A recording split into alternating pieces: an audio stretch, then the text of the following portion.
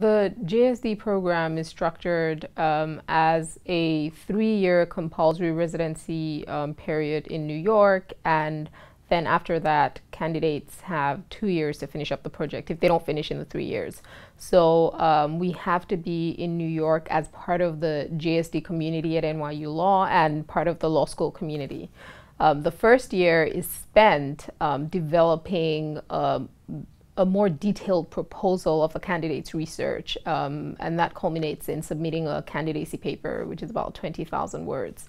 And the idea is basically to flesh out the objectives of your research, your methodology, theories, and the literature that you hope to engage. And then after that, the second and the third years, and perhaps the fourth and fifth, are spent doing the research.